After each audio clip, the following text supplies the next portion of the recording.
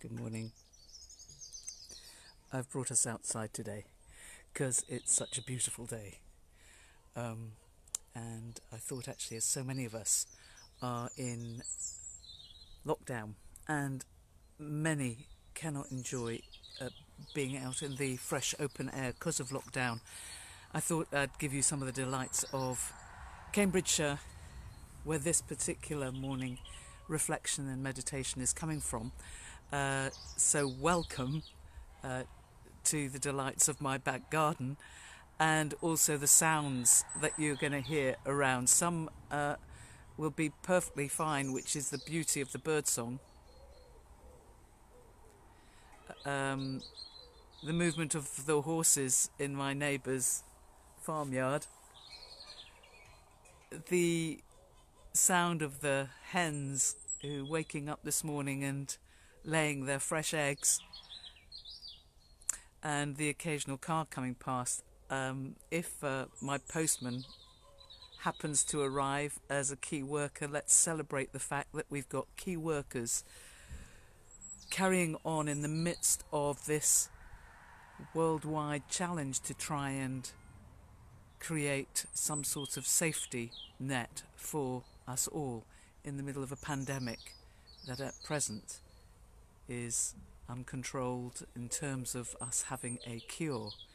All we can do is manage ourselves to respond to this challenge, and thank God for cooperation, for courage of those who are key workers, particularly in the health services, who are at the front line of protecting lives. So here's our morning reflection today. Let's still ourselves and give thanks. Welcome everyone, and particularly welcome from new participants coming in from the Philippines, and we look forward to your contributions in the days to come.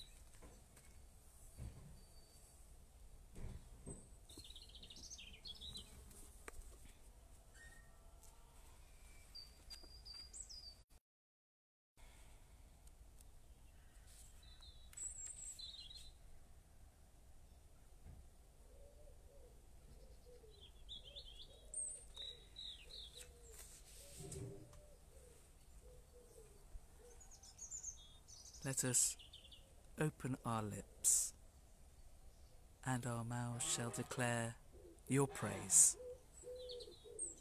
Let us worship God. All praise to the divine name.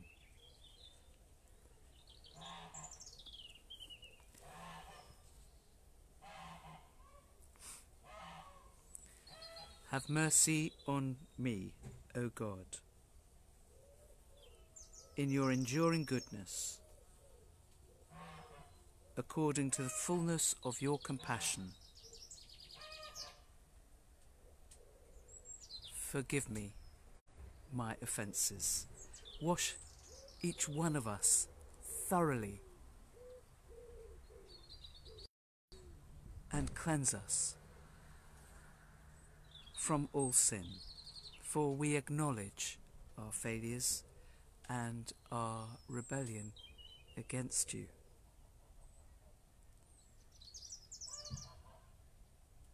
When I sin against my neighbour, it is only you who I have sinned against. It is evil in your eyes and against your purpose of goodness to all.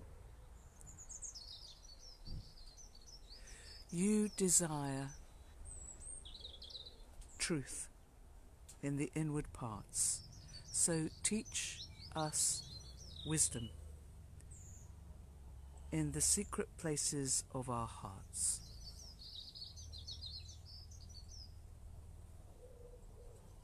Purge us with hyssop, and we shall be clean. Wash us, and we shall be whiter than the snow that falls in winter. Make us hear joy and gladness. Let the bones which you have broken rejoice. Don't hide your face from us, Lord. Create in us clean hearts, renew right spirits within us. Give me the gladness of your help in these times of trouble. Support me. Help me to support others. Do not take your Holy Spirit from us. Bring a willing spirit and a courageous heart to us. Lord God, you are our salvation.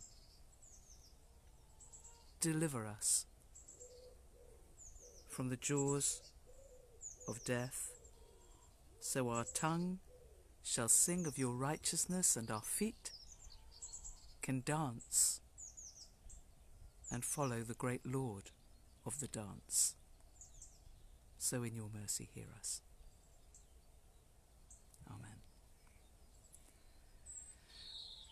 Welcome to you who are just joining us.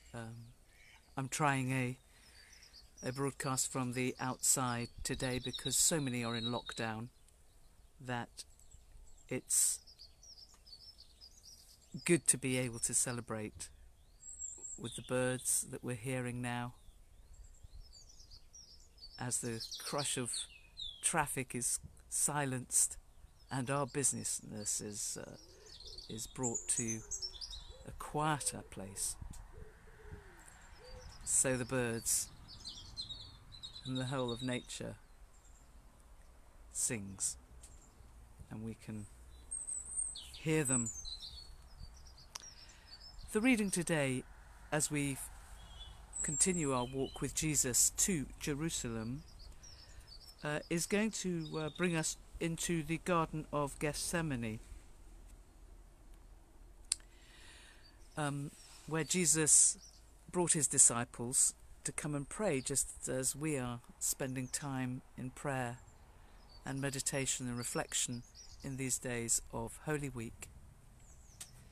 And so I'm going to read a small section from Matthew chapter 26, verses 30 to 31. Do follow along if you've got your Bibles there. If not, just listen and reflect with me on what we learn here of Jesus's time, considering the challenges and the extreme challenge he has to face of going before the Sanhedrin and before the Roman authorities. When they had sung a hymn, the disciples and Jesus went out to the Mount of Olives, and Jesus said to them, "Each one of you will fall away because of me this night, for it's written, I will strike the shepherd, and the sheep of the flock will be scattered. But after I am raised up, I will go before you to Galilee."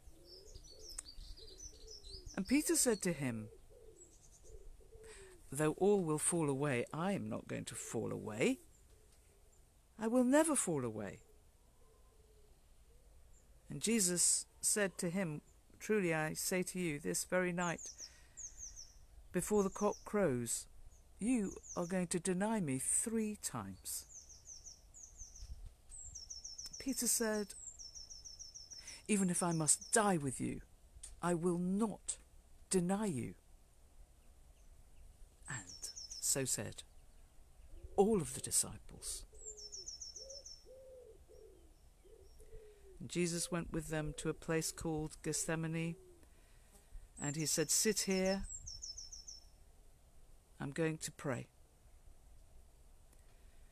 And he took Peter and the 2 sons of Zebedee, and he became very sorrowful and troubled. And he said to them, "My soul is very sorrowful, even unto death.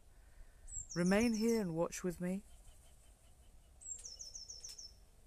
And going a little further, he fell on his face and he prayed, "My Father, if it is possible, let this cup pass from me.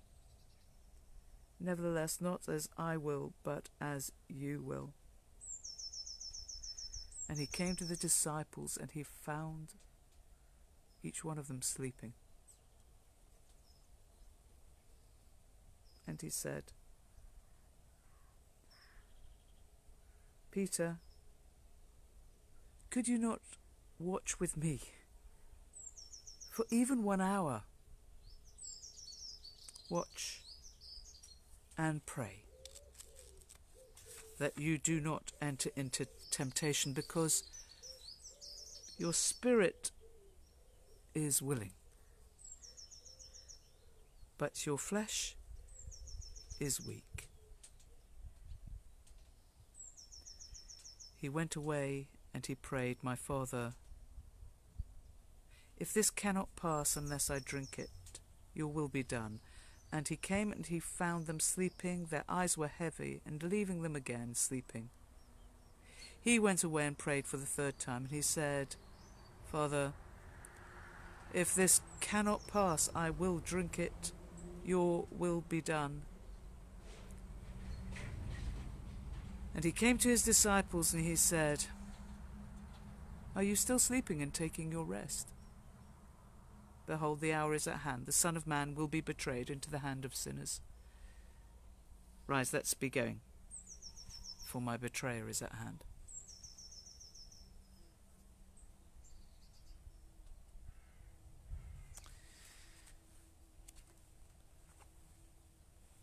Story of our human frailty as Jesus faces his destiny, his final confrontation with the powers that all of his actions, upending the power structures of this world, confronting privilege, confronting our easy hierarchies that exclude and denigrate and think that the wealth of this world impresses in any way the divine, who is the great I am, the I am who exists before all things and exists in all things, that our easy hierarchies of privilege and exclusion impresses God. Jesus is confronting these as he comes to Jerusalem, or that our religious orthodoxy, our religious structures, our cults of what is good and what is bad, our rules and our regulations that protect us from engaging with the fullness of life, with the cries of all humanity for life, is of any interest to God. This he confronts as he comes to Jerusalem, and he says to his disciples, can you come aside and pray with me, because I am entering into a great conflict. And Peter says, I will never betray you, I will be with you to the end. And we know how that ends up. And Jesus recognizes that our spirits are willing, but our flesh is so often weak. They could not even spend half hour with Jesus, let alone an hour awake. And here we are in our half hour of attending to the divine presence in our lives, in history, throughout time, as we are in these extraordinary COVID times. A very short glimpse in history, a blip in our history, and yet one in which we are so increasingly aware of our need for help, for hope, for being committed to the health of one another. This is why we are locked down, because we want to protect not only ourselves but the lives of those most vulnerable in our communities. What a lesson for us to take from the divine teacher who went to Jerusalem because he was going to confront, finally, our topsy-turvy world, our wrong-headed systems, where the powerful, the wealthy, the privileged, the super-educated are the ones who win, and the others are left to lose. So today, as we gather together as an international community here, let's pray for those who are most vulnerable at this time and commit our lives afresh today to being those who follow the one who went to Jerusalem, who prayed in Gethsemane. Father, may this cup of suffering pass, but your will be done. Your will be done.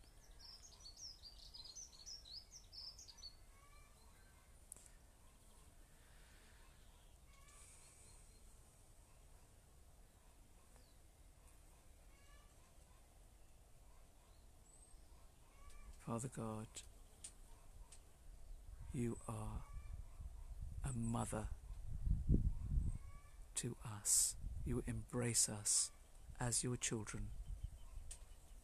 We pray for your holy protection for all those who are most vulnerable at this time. We pray for those who have reached into our household here from India, praying for those who have nowhere to call home, nowhere to be safely locked down.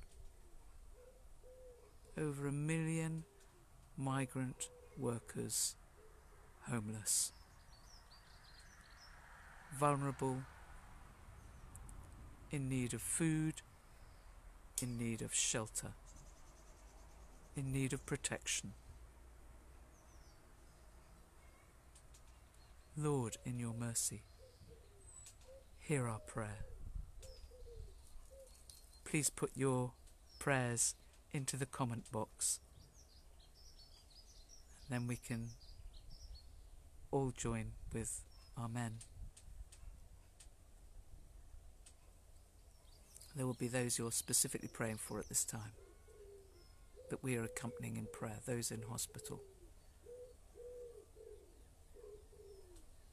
We pray for wisdom for our leaders, that this time of COVID may be teaching new lessons to those in leadership.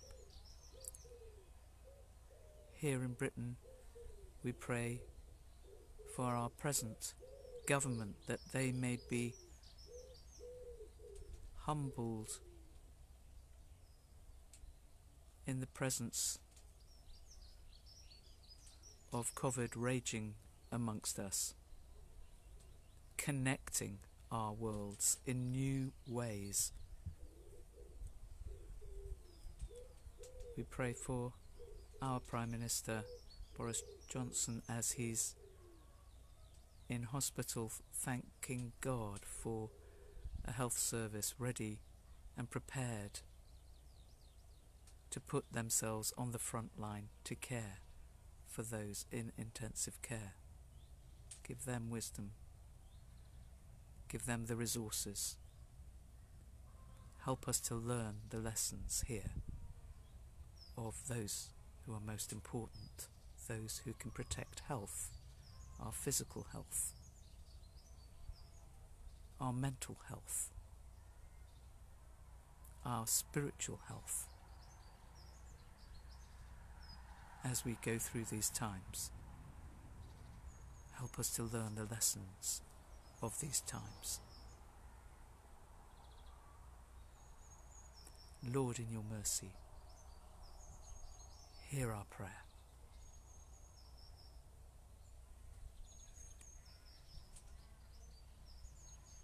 And let's pray for all those who are currently pregnant with new life, those who are carrying the next generation at this time, a time that in normal times, for most of us, is a time of huge expectation and joy, and now has become a worrying time. Let's surround in prayer wherever they are, in a refugee camp in Greece,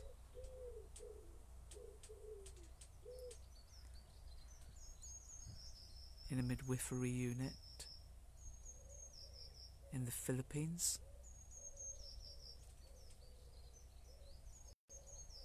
seeking health access in New Orleans, or in Margate, Mumbai, Melbourne, wherever new life is coming. Protect our young mothers, Lord. Wrap them around with your care.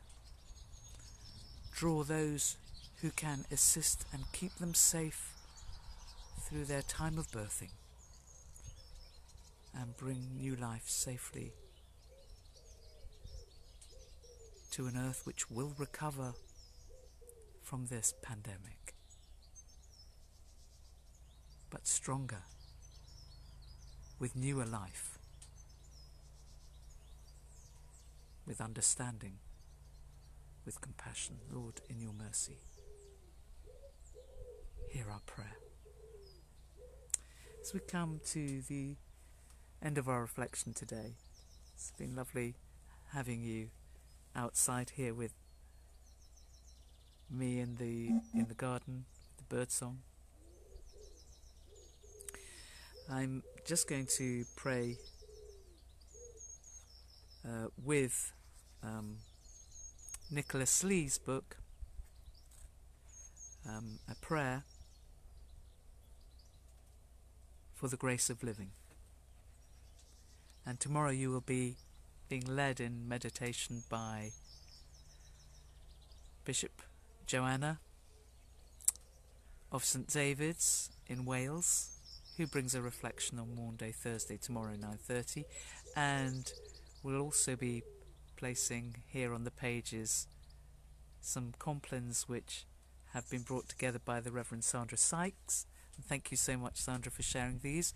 And if you have contributions for the page of worship meditation from wherever you are, please just send them across to us, and we will get them placed on the page for people to be able to appreciate, meditate, reflect with you on graces. At the end of each acclamation we go, thanks be. For the grace of living, for the grace of savouring, for the grace of God in our lives, at our table, in our bodies. Thanks be. Thanks be.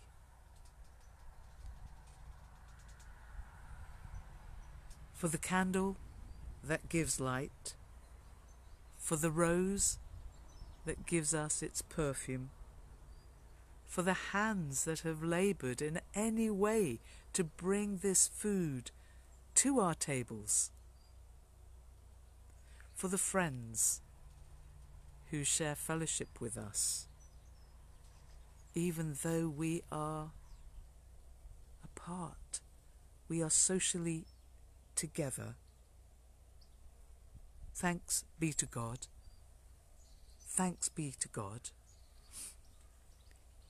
So, whoever plucked these fruits, may they be blessed. Whoever sorted and cleaned, packaged and prepared the food coming to our tables, thanks be, may they be blessed. Whoever chopped or mashed, sautéed or pureed, whipped, beat, folded, fried, baked this food, may they be blessed.